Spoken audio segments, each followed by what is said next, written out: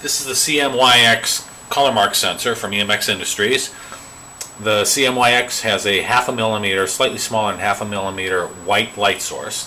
I have the output of the sensor connected to a blue LED so that I can see when the discrete output activates. So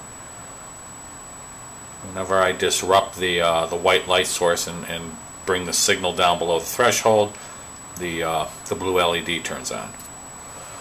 Okay, and so what I've done is I looked at the background level on the piece of paper, the white paper, and it reads between 75 and 78, something like that, and I measured the level on the yellow print, and the yellow print reads